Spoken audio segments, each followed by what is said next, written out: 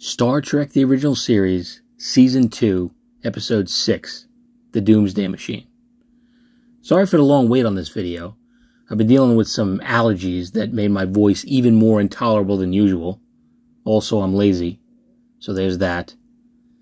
And this one was suggested a while back by someone, but I forget who it was. I'm sorry. If you suggested this episode for me to do in a video, let me know.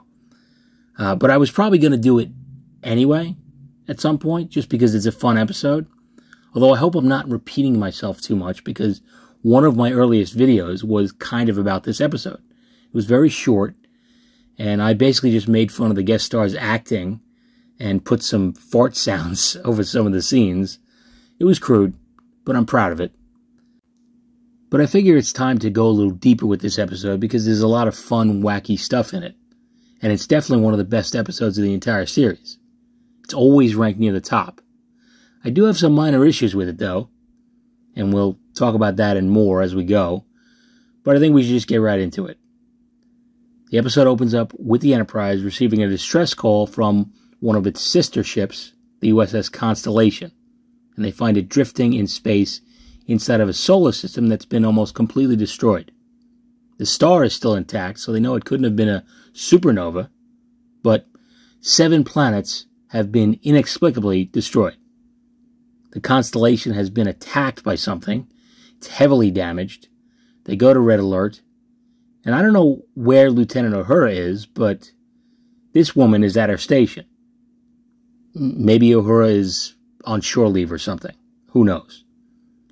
Scans show the Constellation is in pretty bad shape, but life support is still functioning in some key areas. So Kirk, McCoy, Scotty, and some gold shirts beam over to investigate. There seems to be no one on board. No dead bodies or anything. Scotty says the warp drive is shot. They might be able to get impulse working, but that's about it. They head to auxiliary control to see if they can get a look at the captain's log. And they find this fucking shadrool just sitting there. His name is Commodore Matt Decker, and he's the captain of the Constellation. He's obviously alive, but he's pretty out of it. Kirk asks what happened, but he's in a state of overacting, and he can't answer. They play back his log, and it says that the Constellation noticed the 4th planet breaking up, so they went in to investigate, and they were attacked by some kind of planet killer. Decker finally starts conversing with them, and he says he beamed his entire crew down to the surface of one of the planets. What happened to your crew? Oh, I had to beam them down. Oh, we were dead. No power or phasers, useless. I stayed behind.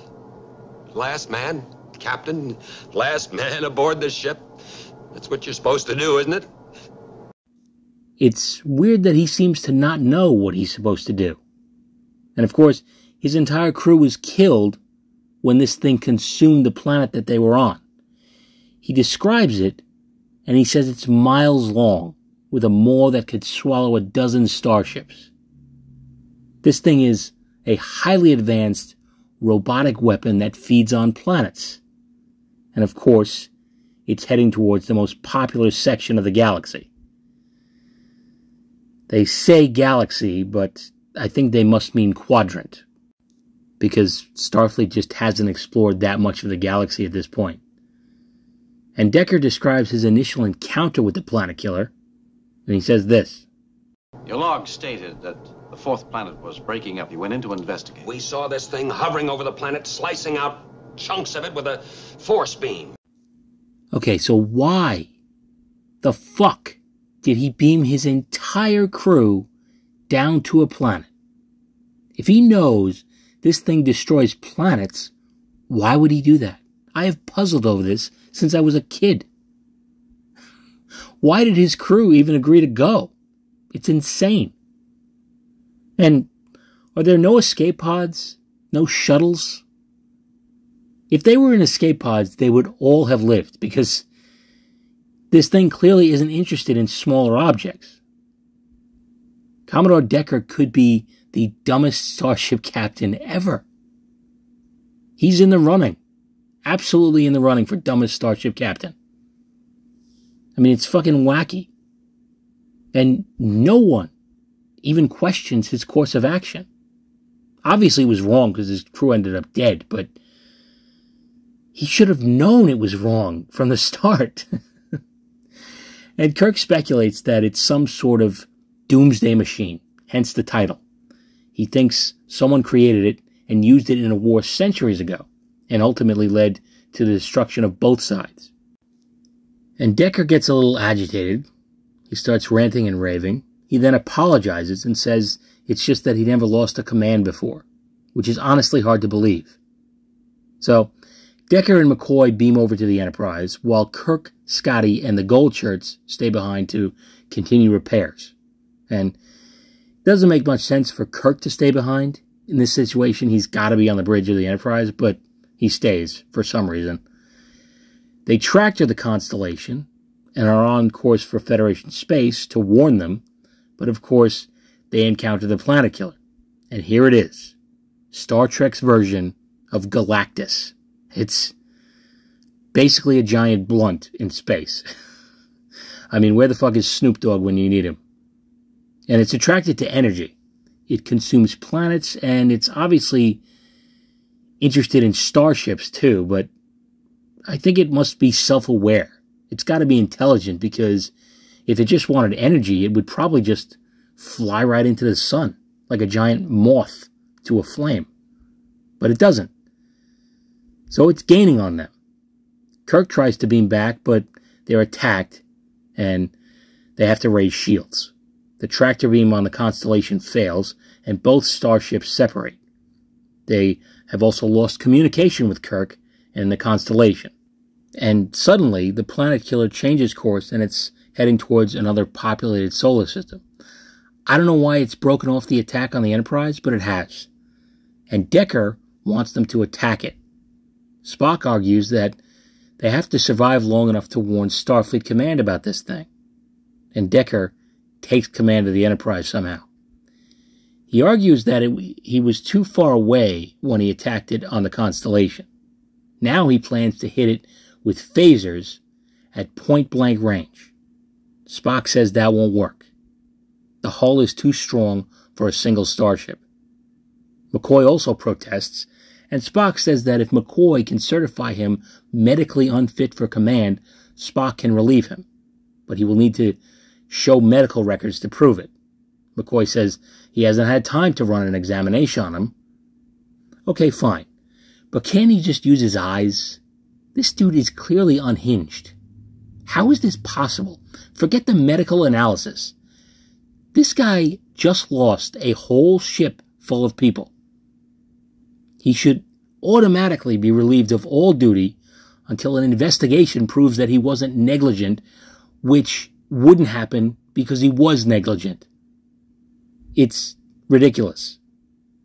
You know, his choice to beam his entire crew down to the surface of a planet while on the run from a thing that he knows destroys planets is automatic negligence, court-martial, dishonorable discharge, and, frankly, jail. Also, give him a breathalyzer test, because I'm not entirely sure he's not 100% shithoused right now. I mean, this guy is not fit to be the captain of a fucking salad bar at a 90s Pizza Hut. Anyway, Decker orders the attack on the Planet Killer, and he keeps holding these little fucking Game Boy cartridges. Looks like he's got Pokemon Gold and Silver or some shit. And over on the Constellation, Kirk manages to get the view screen working. And it's interesting to see Kirk getting his hands dirty and fixing something on his own. Obviously, he's no Scotty in that department, but it's good when the show remembers that he's a captain. He would have at least some skill in a lot of different areas. And he sees the Enterprise attacking the Planet Killer, and naturally, it does no damage. So he hails the Enterprise to no avail, and Spock tells Decker that any further attacks on this thing would basically be nothing short of suicide, and that would make him unfit for command. And Spock will relieve him on that basis. So Decker relents for a moment, at least. They try to break off, but they're being pulled into the maw by some kind of tractor beam. It's basically the Death Star, pulling the Millennium Falcon into its docking bay. George Lucas had to be a Star Trek fan. And on the Constellation, Scotty has miraculously managed to get the engines working. And one of the phaser banks. He really is a miracle worker. So they fire on the Planet Killer and they manage to break the tractor beam hold on the Enterprise. You'd think this would be the perfect opportunity for the Enterprise to escape. But no. Decker is a moron. He decides to fire on the thing once more. And then he says, "We did it." Fire phasers.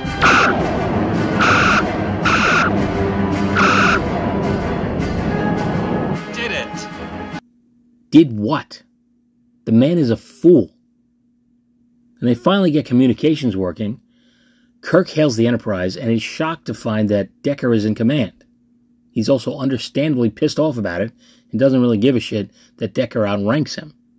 He calls him a lunatic, and he's right. He also orders Spock to relieve Decker. And somehow that works. I guess Spock is willing to do it as long as Kirk takes the blame for it. I mean, in reality, Spock should have Vulcan neck-pinched this fuckhead a long time ago.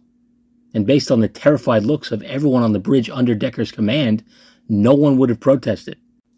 So, Spock is back in command, and he orders a useless red shirt to escort Decker to sickbay for his medical evaluation, while the Enterprise heads towards the Constellation to try to beam back the away team. And of course, Decker starts a fight with the useless red shirt in the hallway. An empty hallway, by the way. There's 430 people on this ship, but no one is ever around when the shit hits the fan in the hallways. And naturally, this much younger security officer loses to this broken down, unhinged has-been. And Decker steals a shuttlecraft. He speaks to Spock and Kirk over the communicator, and he says he's going to fly the shuttle into the maw of the Planet Killer.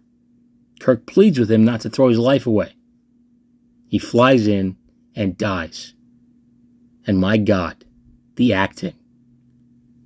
This is why I added those fart noises to my prehistoric video on this, because it really looks like he is just having explosive diarrhea right now. And maybe he is. I certainly would be. And they think he died for nothing, but Sulu says the Planet Killer's power dropped slightly after the shuttle broke up inside of it. And Kirk thinks a starship might do a little bit more damage, so he wants to take the Constellation inside the maw. So Scotty rigs up a detonation device that will destroy the ship 30 seconds after it's triggered. He and the gold shirts beam back to the Enterprise while Kirk remains behind to flip the detonator. But of course, the transporter shorts out after Scotty beams back. He manages to fix it just in time to beam Kirk aboard after he triggers the 30-second countdown. Scotty is the real hero of this episode in a lot of ways. He couldn't possibly be more clutch. And then the Constellation explodes inside the Planet Killer and it dies. Happy ending. And on the bridge, Kirk makes reference to the old H-bomb and how it was Earth's Doomsday machine, and how they just used something similar to that to destroy this Doomsday machine. And Spock wonders about other devices like this in the galaxy. Kirk also says that his report will say that Decker died in the line of duty, which I think is stretching the truth beyond belief. And yeah, his death does help them figure out how to destroy this thing, but it was a total accident. The guy was just a useless nut job. And that's basically how the episode ends. It's a very cool episode. Not perfect. I really don't like the Decker character, in case you can't tell. But I guess I do enjoy William Wyndham's hammy acting. I mean, people say Shatner is a hammy actor, and he certainly is at times, but it's nothing compared to William Wyndham in this episode. I mean, what he's doing is wild. He's not chewing the scenery, he's devouring it. He's the Joey Chestnut of hamminess. And Shatner is almost stoic in this episode. He's not hammy at all. And of course, Decker can kind of be compared to Captain Ahab. It's a very similar situation.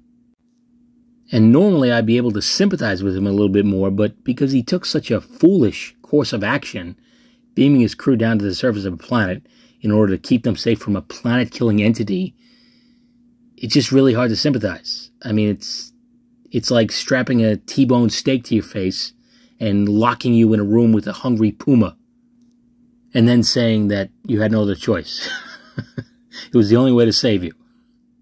Just an all-around goofy captain. And of course his son, Will Decker, appears in Star Trek The Motion Picture. They never actually say it's his son, but it makes sense that it would be. And it's funny that Matt Decker was killed by a giant space robot, and Will Decker ended up making out with one. I don't know if that's noteworthy, but I'm noting it anyway. And of course, it's fun to speculate about the kind of people who would have built this giant space blunt, you know. It's almost beyond comprehension. Kind of reminds me of the whale probe in Star Trek IV in that way. I've always liked the cosmic weird shit in Star Trek. Although it's kind of funny that this thing just died in space. You'd think Starfleet would be studying the shit out of it, but maybe not. Maybe that's just too much work. Who knows? Anyway, I'm out of steam. That's pretty much all I got for now. Let me know what you thought of this episode. And until next time, take it easy.